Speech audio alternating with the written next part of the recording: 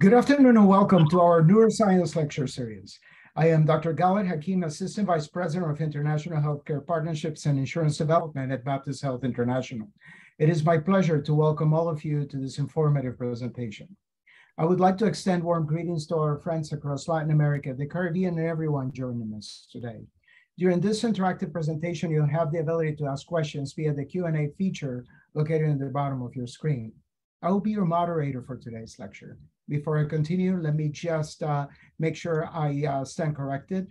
You are in today's Miami Cancer Institute Cancer Lecture Series.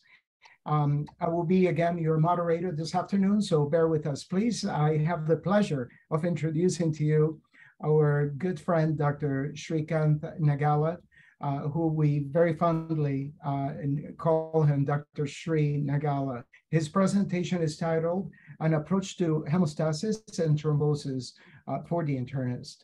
Dr. Nagalla is a Chief Benign Hematology at Baptist Health Miami Cancer Institute.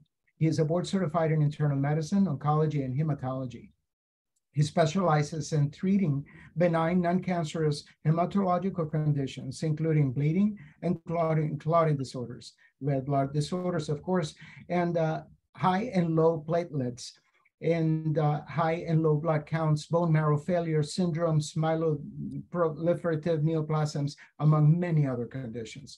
Dr. Nagalla received his medical training at Madras Medical College in Chennai, India. He completed his residency in internal medicine at the University of North Dakota in Fargo, North Dakota, and followed by a fellowship in medical oncology at the Drexel University College of Medicine in Philadelphia, Pennsylvania, and a fellowship in hematology at St. Thomas Jefferson University Hospital, also in Philadelphia.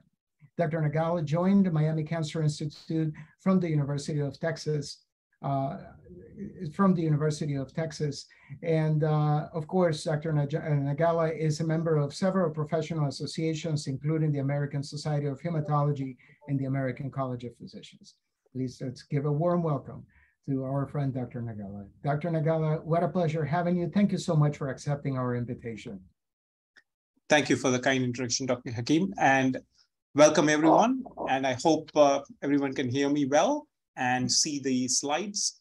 So today we'll be talking about an approach to hemostasis and thrombosis, and it's mainly for the internists, but of course, if some of you are in hematology and oncology, I think it would be useful refresher, and you're always welcome to ask questions, and I can expand on some of these things towards the end.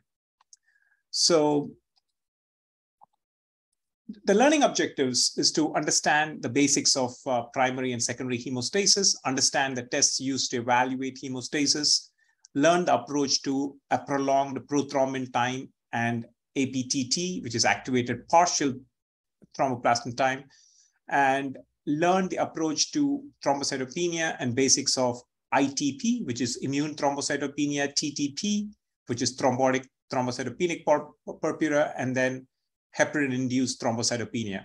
And also we'll try to understand the basics of hypercoagulability testing and learn the approach to the duration of anticoagulation question. Okay, so the major components of hemostasis, if you look at them, you have the blood vessel, and then you have the connective tissue, which has the collagen. And then of course you have the von Willebrand factor.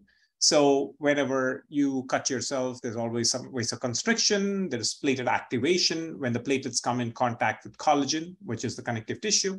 And then of course, the von Willebrand factor is released from the Weber-Palade bodies, and that also causes platelet activation, and you get a platelet plug formation. Subsequently, you have the activation of the coagulation cascade with the tissue factor that's released, and then finally the fibrinogen is converted to fibrin, and you form a stable clot because the platelets are already in place with fibrinogen in between them. And then on top of that, you're converting this fibrinogen to fibrin clot with secondary hemostasis, and that forms the stable clot. So primary hemostasis involves the blood vessels, the connective tissue, of course, the von Willebrand factor, and then the platelets. Okay, so that's the primary hemostasis. So defects in these components leads to primary hemostatic defects.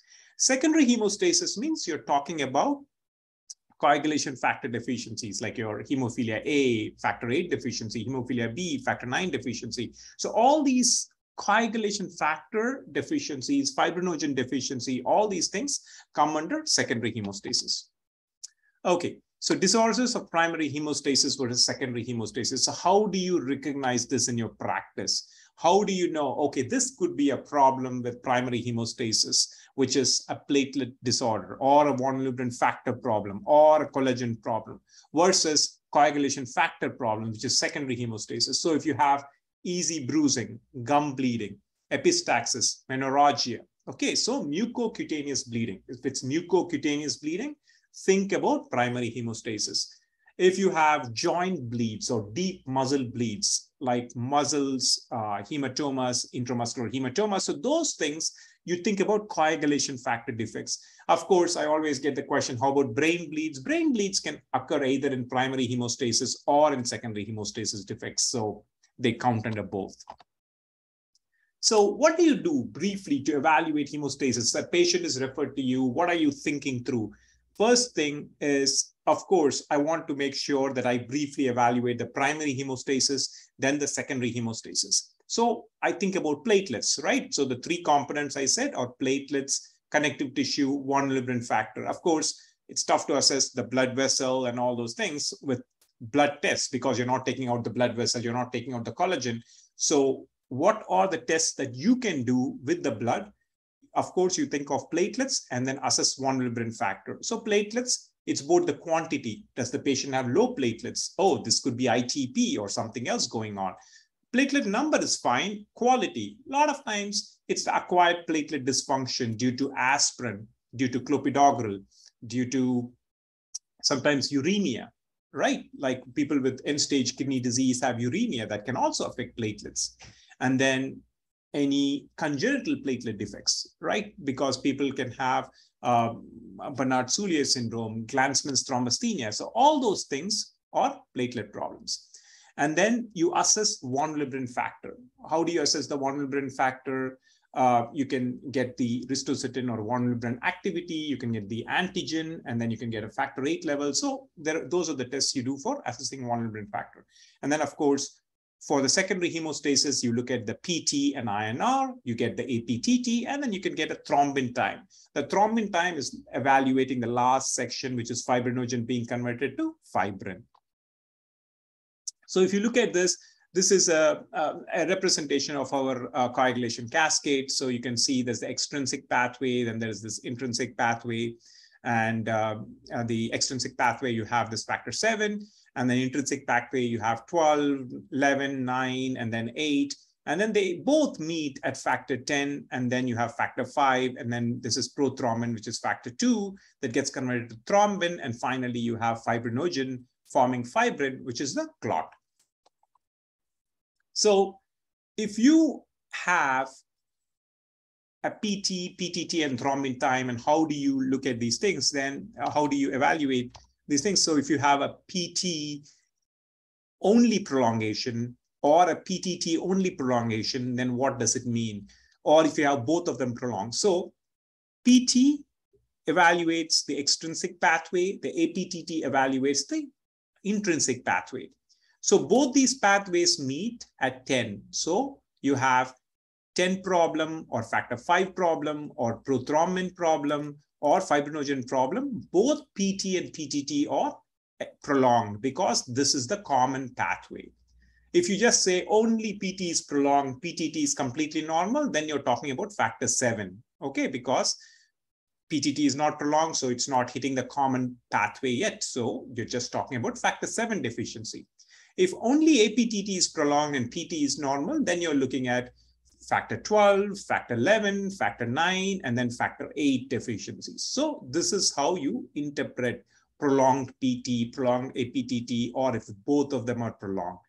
The thrombin time is nothing but you take plasma and you add thrombin into the tube, and it's only working at the level of the fibrinogen. That's it. So if a thrombin time is prolonged, you're talking about a fibrinogen problem or sometimes too much D-dimer or breakdown products of fibrin. Okay, so thrombin time is only evaluating this, which means if you have a factor VIII deficiency or whatever above this, it's not going to affect the thrombin time.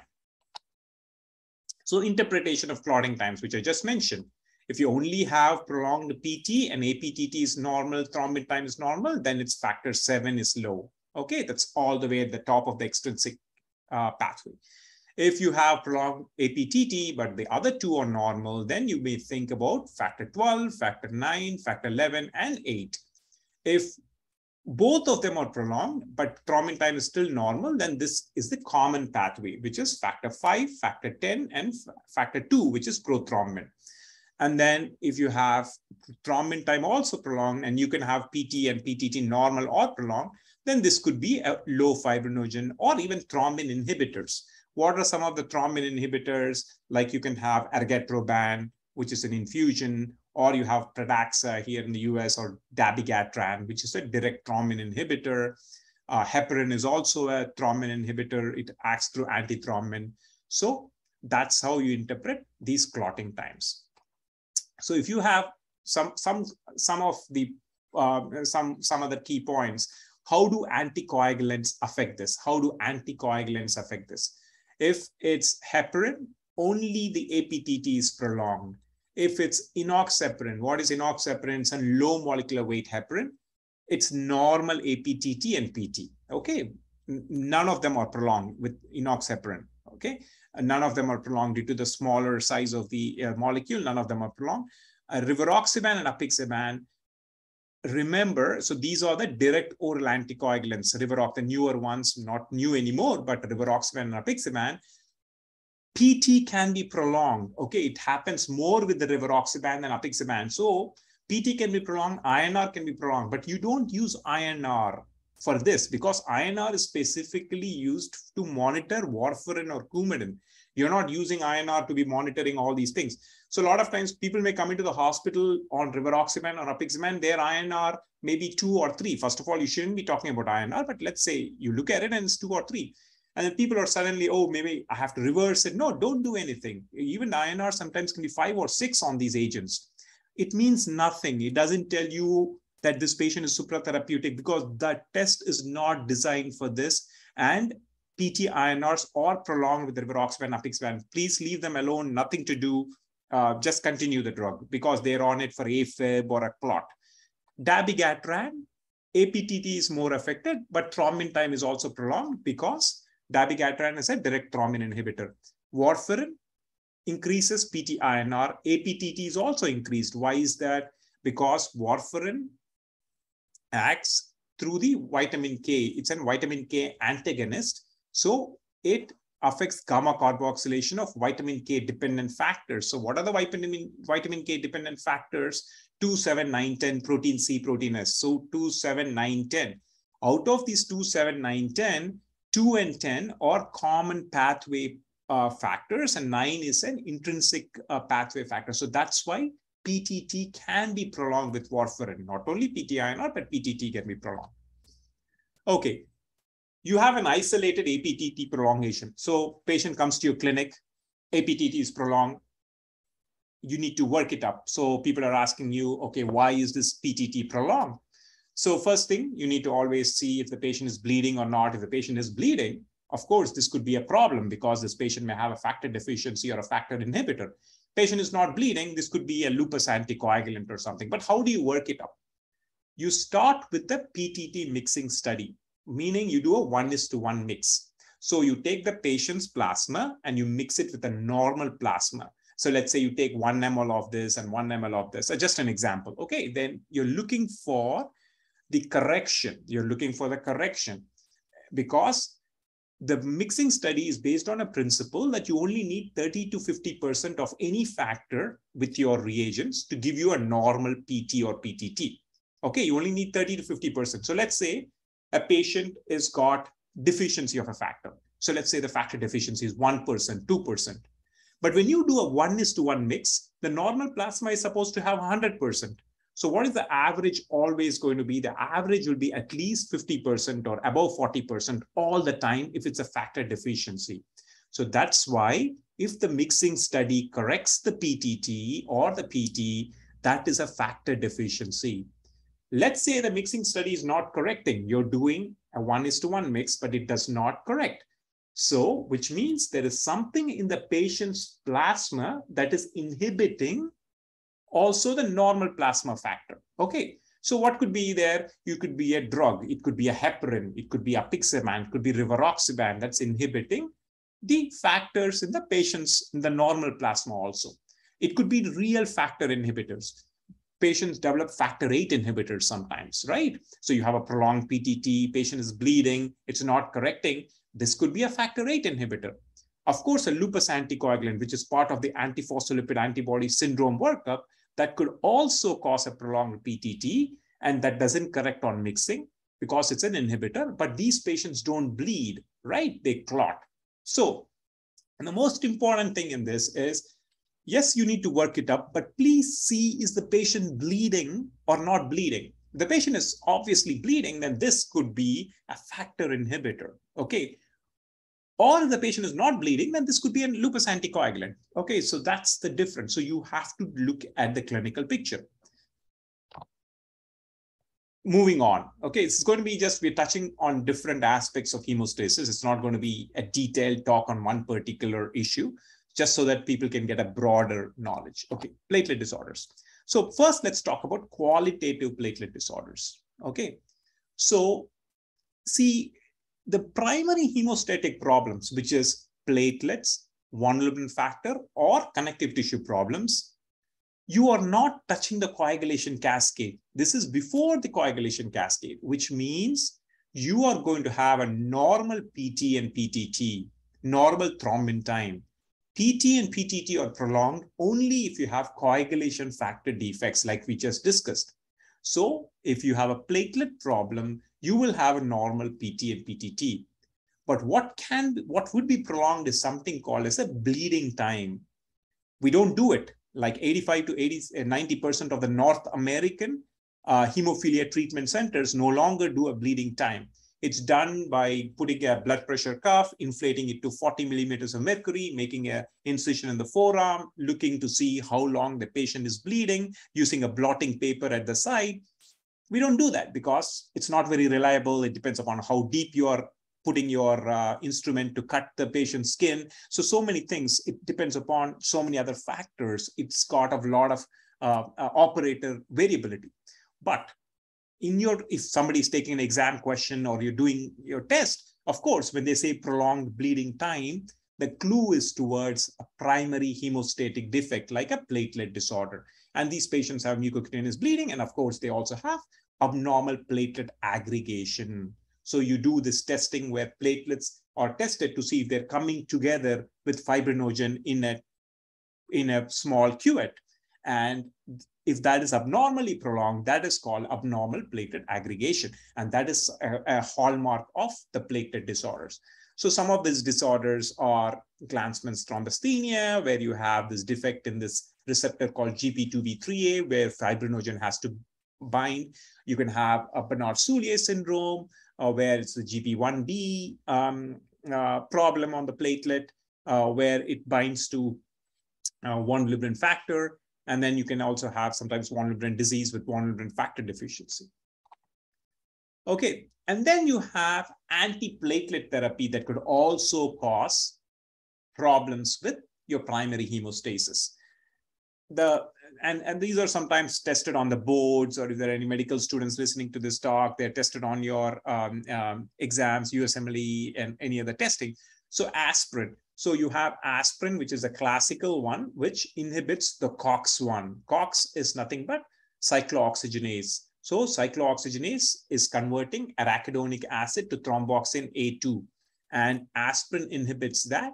And because of that, you don't have thromboxane A2, one of the platelet agonists needed for platelet aggregation. So because of that, you can have bleeding. But more importantly, you're trying to prevent spontaneous platelet aggregation in MI, in heart attack patients and stroke patients and everything. The next class of agents are called the P2Y12 antagonists. Okay, so this is a question that they ask all the time if it's a medical student or even on the board. You need to know what is the mechanism of action of these antiplatelet therapy. So aspirin is a COX inhibitor. And then there are P2Y12 antagonists. So P2Y12 is a receptor on the platelet where ADP works, and then it causes platelet activation. So P2Y12 antagonists are your clopidogrel, prasugrel, ticagrelor, all these things inhibit the P2Y12. Okay, in that way, they're also antiplatelet therapy. And of course, if you're going to put a stent in a patient's coronary artery or something, you want to use agents that block the terminal receptor on the platelet, which is nothing but the GP2B3A. Okay, and there are GP2B3A inhibitors like abciximab, eptifibatide, and tirofiban. And then there's a newer, one more agent called vorapaxar, which is a thrombin receptor inhibitor, which is the PAR1 or protease activated receptor one inhibitor. So these are all the platelet drugs that also cause bleeding if patient is having excess platelet inhibition. Okay. Now, moving on from qualitative problems to quantitative problems of platelets. So thrombocytopenia, which is low platelet count. So what are some of the common non-autoimmune causes of thrombocytopenia? The first thing to recognize is pseudothrombocytopenia. Okay, so just seeing if, yeah, I think we're going to talk about it. So I don't want to jump into it right now. So first is called the pseudothrombocytopenia. Then you have disorders of decreased platelet production, like certain viral infections, congenital thrombocytopenias, alcohol. So if people binge drink alcohol, you can see that they come in with a low platelet count, and then you keep them for DTs in the hospital for 7 days or 5 days, they rebound. Okay, from being at 30,000 platelets, they can go up to 500, 600,000 platelets. They overshoot, and then they come back to normal. So alcohol causes direct megakaryocyte. Megakaryocyte is the cell that produces platelets from the bone marrow. It causes direct toxicity of the megakaryocyte. Of course, alcohol can also cause folate deficiency, vitamin B12 deficiency, because you're not eating properly. That can also cause platelet production defects. Of course, alcohol can also cause cirrhosis of the liver, portal hypertension, and then hypersplenism, splenomegaly. That can also cause pancytopenias and cytopenias. So there are different ways how alcohol can cause low platelets. Then you can have bone marrow disorders. So these are all decreased platelet production. Sometimes it's decreased platelet survival, like drugs, DIC, TTP, HUS, and then you have dilutional thrombocytopenia can happen, and then splenic sequestration. For example, spleen is infiltrated with something, there's portal hypertension, that could also be causing splenic sequestration. Okay, so first question to ask, if the patient comes with low platelets, is this isolated low platelet count? I mean, is only a platelet being affected, or is platelet is the only thing that is it being affected, or is it affecting the white cells or the red blood cells? I'm just sorry, Dr. Is my video seen, or I think my... Your video is off, Dr. Sri. I don't know if you meant it that way, but no. So okay, sorry about that. Yeah, you're back. I just realized. Okay, sorry about that. So the first question to ask is this isolated thrombocytopenia? And if it is not, if there is anemia or pancytopenia or other things, then you're thinking about a bone marrow. You're thinking about bone marrow problems. And you're thinking about maybe a sequestration in the liver. So pancytopenia could mean bone marrow pathology, but first evaluate for splenomegaly. So before thinking about going to the bone marrow, think about splenomegaly. So it's a very simple thing. Just examine the patient, see if the patient has a large spleen. That could account for your cytopenias. Okay. Next, pseudothrombocytopenia. If this is an isolated platelet count problem, please don't jump to conclusions, say, oh, this could be ITP, this could be something bad with the platelets. The first simplest thing is platelet clumping, which is called pseudothrombocytopenia. It's platelet clumping. So you can do one of two things. Go and look at the peripheral blood smear and you look for these platelet clumps, or you can ask them to repeat your platelet count in a citrate or a heparin tube. Normally, we do a CBC in an EDTA tube, which is a purple top tube. Okay, you ask them, or lavender top tube. You do it in a blue top tube, then that is the citrate tube or the heparin tube, which is green top. And if you have pseudothrombocytopenia, that hopefully corrects it. There are some clumping that happens even in citrate tubes. So that's why you have to look at the peripheral blood smear. This is thought to result from naturally occurring platelet autoantibody that's directed against a concealed epitope on platelet membrane glycoprotein, GP2B3A, that becomes exposed when the EDTA induces the dissociation of the GP2B3, meaning some of them already have these antibodies, but in the presence of the EDTA outside the body, this antigen gets exposed kind of from the result, so that then the antibodies recognize that particular epitope and cause the platelet clumping. Okay. This doesn't happen in the body. It's not something that's happening in vivo. This is an in vitro thing. Okay. This is not an in vivo phenomenon. Okay. If it's an isolated thrombocytopenia, the biggest, or if it's thrombocytopenia, if you're in the hospital or you're taking care of a patient, what are you really concerned about? You have to be concerned about, is this ITP, immune thrombocytopenia? Is this TTP, which is thrombotic thrombocytopenic purpura? Or is this HIT, which is heparin-induced thrombocytopenia? So because these three are the ones where the patient can have a lot of morbidity and mortality if you do not pick these conditions in a timely manner. So each one has different treatments. So that's the reason you have to pay attention to these things. Okay, first let's talk about ITP. So what is ITP? ITP is nothing but patient has antibodies against the platelets. Okay, they have antibodies. It's an autoimmune phenomenon of antibodies against the platelets. So, which means you get immune-mediated destruction of platelets, and sometimes there is inadequate compensatory response from the bone marrow, though the platelets are being destroyed. In children, it's usually self-limited after a viral infection, but in adults, most of these ITPs that are acute go on to become chronic with relapses and remissions in between.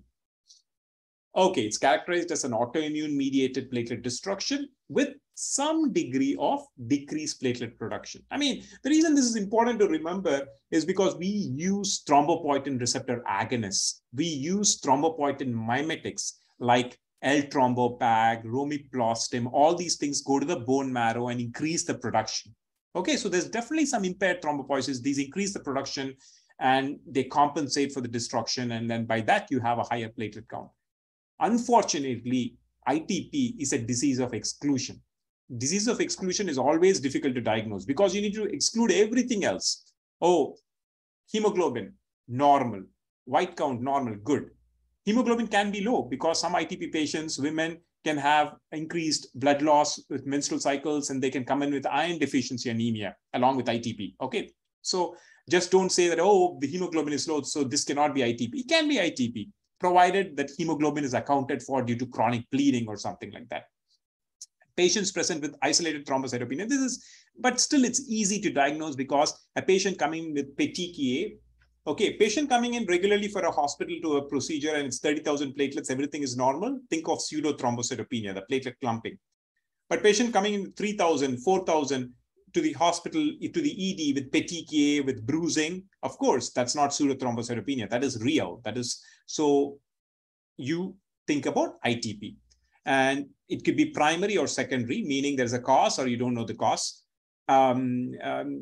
So this is what happens. You have platelets and against which there are antibodies, and then these are being coated with antibodies, and then you go to the spleen or the liver or the bone marrow, and the spleen, they have these macrophages, the reticuloendothelial system. And if you still remember the structure of your antibodies, so you have this V portion of this Y, which is called the FAV portion, and the stalk of the Y is the FC portion. So macrophages have FC receptors. So you see this FC portion of the antibody, it goes and docks into the FC receptor, and then the macrophage is destroying the platelets. So that's how platelets get destroyed in ITP. So you have antibodies directed, and then the FC portion goes and docks into the FC receptor of the macrophage in the spleen or the liver, and then the platelets get destroyed. Okay. This is just a slide I like to show because this is a question we always get, right? Okay, what platelet count do I need for this procedure? Nobody knows. You can do it at anything, because in the United States, we have a different thing. Depending upon the medical legal situation of a country, people have different things. There are other countries where we don't follow these strict rules like this, but the general expert opinion is if you need a major neurosurgery, usually keep it greater than 100,000 platelets. If it's a major surgery like orthopedics or cardiothoracic, 75 to 80,000. Let's say it's like colonoscopy, inguinal hernia repair, 50,000. If you just need like oral dental extractions or regional dental block, then it's be 30,000 or so. If it's a complex multiple teeth removals, 50,000. So this is just a slide that you guys can, you can have it just in case you need some guidance on what platelet counts for different procedures. Okay. So what is another diagnosis of immediate concern? Another diagnosis of immediate concern is microangiopathic hemolytic anemia, like TTP kind of a thing. So patients can come with this MAHA with concomitant neurological issues. So what is MAHA? So basically, you have platelets that could form microthrombi due to a reason I'll tell you. And then you form these microthrombi in blood vessels, and then the red blood cells are trying to traverse these microthrombi, the nets of these microthrombi, and then these red blood cells can get destroyed, and that can cause schistocyte formation because they are fragmented red cells, but that also causes hemolysis, right? This is due to the mechanical injury of red cells. And that is a microangiopathic hemolytic anemia because it takes place in small blood vessels with microthrombi. That's why it's microangiopathic. It's hemolytic anemia because it's a destruction. It's not an immune-mediated phenomenon. It's a mechanical destruction. So these are all the various causes of why MAHA can happen. The biggest thing is TTP, which is thrombotic thrombocytopenic purpura. And of course, you have HUS, hemolytic uremic syndrome, or atypical HUS, and then you have these cancers, DIC, like bad health syndrome in pregnancy. All these things can cause microthrombi and then shearing. Okay, so TTP is due to a deficiency. It could be acquired deficiency due to autoantibodies, or you're born deficient, hereditary, in an enzyme called ADAMTS13. ADAMTS13, this is the long form of that, but you need to know what ADAMTS13 does. It is a von Willebrand factor cleaving protease. So what is that?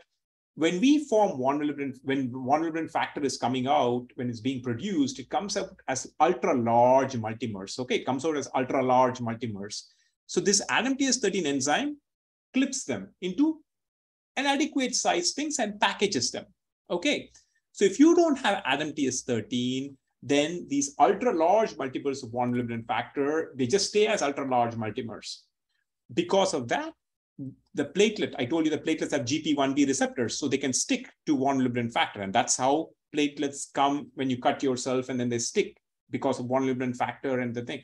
But now let's say you have this super sticky ultra large multimer thing, then you have a lot of platelets sticking to that. And that causes these microthrombi. This causes the microthrombi because of this platelet sticking. That's what causes TTP. Okay, that's what causes TTP. And then you see these fragmented red cells because the red cells are trying to go through these microthrombi and they get sheared. These are called schistocytes. These are the fragments, okay, the ones that don't look spherical. Differential diagnosis of thrombotic microangiopathy could be TTP, HUS, which is hemolytic uremic syndrome. People can eat a tainted burger or a salad and get O157, H57 E. coli strain that causes hemolytic uremic syndrome, disseminated intravascular coagulation, malignant hypertension, vasculitis, SLE. All these things are causes of TMA, okay, thrombotic microangiopathy. So you can have ischemic organ damage and you can get microangiopathic hemolytic anemia. So either an organ is damaged, like you can have brain or kidneys that were affected, like in TTP, more of a brain than kidneys. And then you can have this hemolytic anemia picture, okay?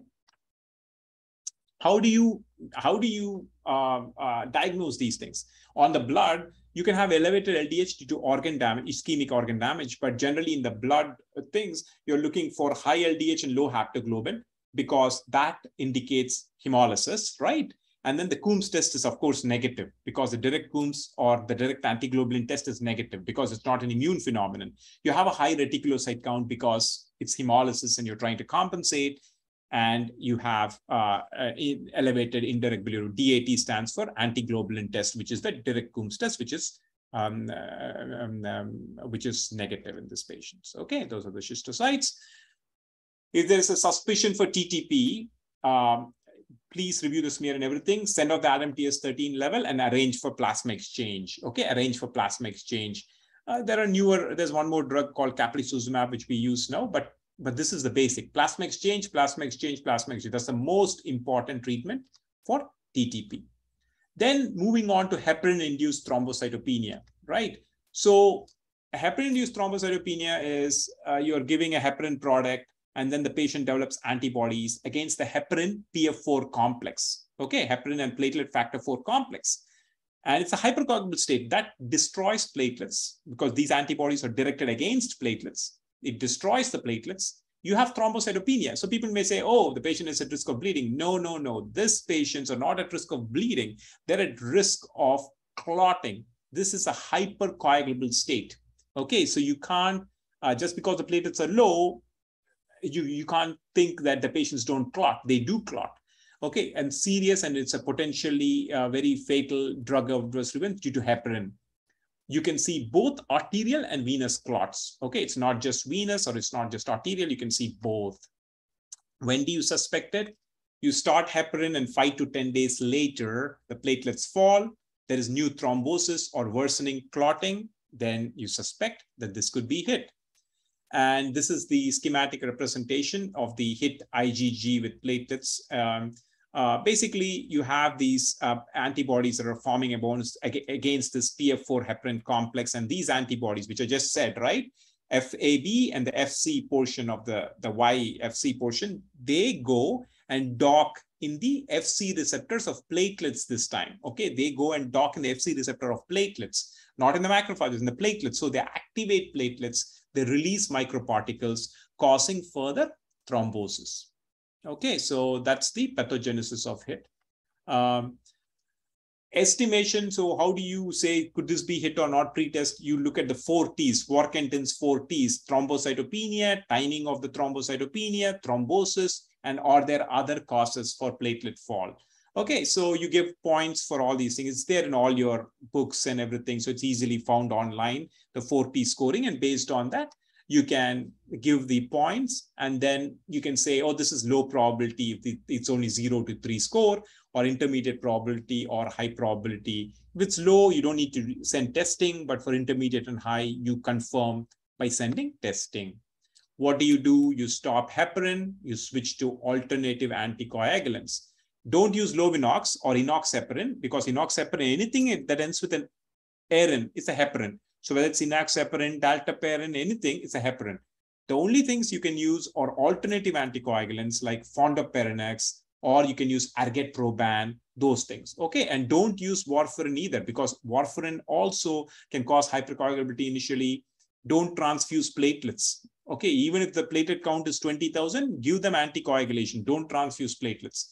And of course, test for the HIT antibodies with the ELISA or the serotonin release assay, and get an ultrasound of the extremities to look for any clots. Okay, so that's the platelet disorders. Let's quickly move on to thrombophilia testing.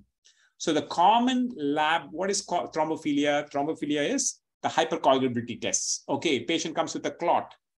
What is the cause of that? Okay, let's test for some of these things to find out the cause. I mean, they may or may not help, but what are the common tests? You have inherited genetic tests like factor V Leiden, prothrombin gene mutation, or you have functional assays like antithrombin level, protein C level, protein S level. And then you have acquired testing for APLS, or antiphospholipid antibody syndrome, which includes the lupus anticoagulant testing, anticardiolipin antibodies, anti-beta-2 glycoprotein antibodies. So these are all the available classical hypercoagulability testing. What is the caveats in testing? You have decreased levels in acute thrombosis, liver disease, and DIC. For example, antithrombin, protein C, protein S, they're consumed.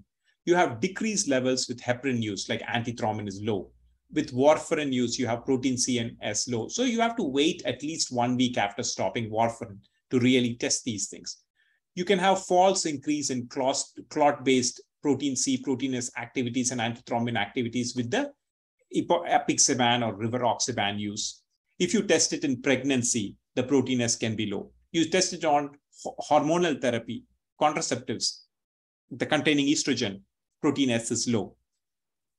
So based on this, what we say is do not test when it's hospitalized in acute VTE, because the reason is the patient has an acute thrombosis and you can have all these numbers being falsely low. So please don't test in acute clotting situation. There are other testing people do. Homocysteine level. It's associated with VTE, but lowering the levels does not reduce the recurrence. Okay, so there's no point in testing. Factor 8, 9, 11, fibrinogen, they're all risk factors for the first clot, but not for recurrent clot. The patient is coming to you because the patient already had the clot. So that's why testing for these don't change. If the patient has an intra-abdominal thrombosis, Budd-Chiari syndrome, or splenic vein thrombosis, mesenteric thrombosis, no cause for it. The patient doesn't have cirrhosis, the patient doesn't have abdominal infection, but comes with intra-abdominal thrombosis, then if the CBC, blood counts are normal or high, check for JAK2 for a myeloproliferative neoplasm. If the counts are low and you think there is some hemolysis, but the counts are low, cytopenias, check for paroxysmal nocturnal hemoglobinuria with basically CD55 and CD59 flow cytometry for them. Okay. Then you have plasminogen activator inhibitor, tissue thromboplastin levels, the plasminogen activator levels, polymorphisms of those. None of them have any clinical significance. Don't test them. Okay. Don't test them. So don't test homocysteine. Don't test factor 8, factor 11 for clotting. Don't test these things. Only thing that's useful is JAK2 and CD55, 59 flow for PNH if there is the right, like intra-abdominal thrombosis and stuff like that. These are slides that show that lowering homocysteine does not have any effect on arterial thrombosis. These are slides to show that lowering homocysteine does not have any effect on venous thrombosis recurrence. Okay. Then there are some other things like MTHFR polymorphisms and homocysteine levels, which I just said. There is no association between MTHFR polymorphisms and thrombosis. So please don't test for MTHFR polymorphisms. Lowering homocysteine levels does not decrease the risk of, so don't test for homocysteine either. So there's no reason to test these things. Whom do we test? If it's a provoked clot, meaning patient had a hip surgery, knee surgery, had a clot, don't test. Why? We know it's provoked due to that. Okay. Patient had pneumonia, was hospitalized, had a clot, don't test. In unprovoked venous thromboembolic disease, you can test for counseling and management of an asymptomatic woman with a strong family history of VTE in a hormonal milieu setting. You could kind of test these people. Patients with VTE and family history of thrombophilia, you could consider testing. Younger patients with recurrent unprovoked clots, you could test them. Patient personal preference, no matter what we explain, sometimes patients may say, doc, I just want to know, can we please test them? It's okay. Yeah, you want to know? Fine. We'll test it. So mostly these testing is not useful because it doesn't really help. Why does it not help? Because the treatment depends upon a clinical decision making. Is it a provoked clot or an unprovoked clot? If it is provoked by surgery or other non-surgical transient risk factors, you give blood thinners for 3 months.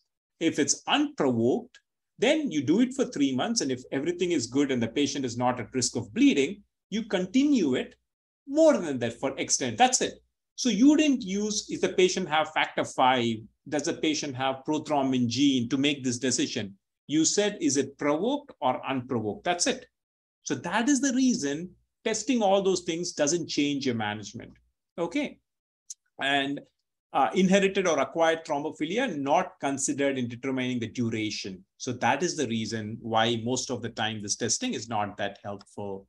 I think I will stop there because we can take some questions. But I know that it was very quick and general overview, but I'm happy to take any questions. Thank you so very much, Doctor.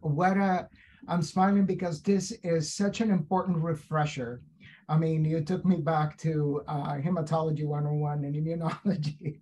What a complex subject. And we are so happy that it's you and not us who has to deal with all those incredibly complex algorithms, especially in anticoagulation and all the factors that are involved in it. Before we answer, we have a couple of questions before we let you go. We're almost close to the top of the hour, but I wanted to just highlight one of the takeaways that you mentioned, and it has to do with the fact that some of these patients that are already established, that have had the opportunity of receiving an anticoagulant, they come to the emergency room with a high INR, and all of a sudden everybody starts panicking and they want to revert it.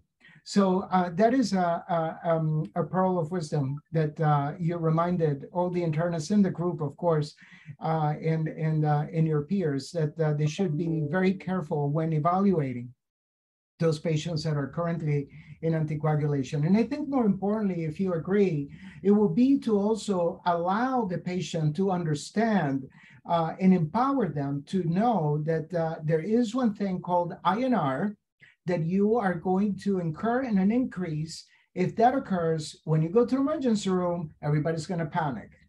So that is brilliant. I'm glad that you mentioned that. Doctor, I wanted to just talk about something that perhaps is in the works still. But 10 years ago, we were talking about molecular genetics and the role that molecular genetics can actually play in the hemostatic type action that is required in some of these conditions.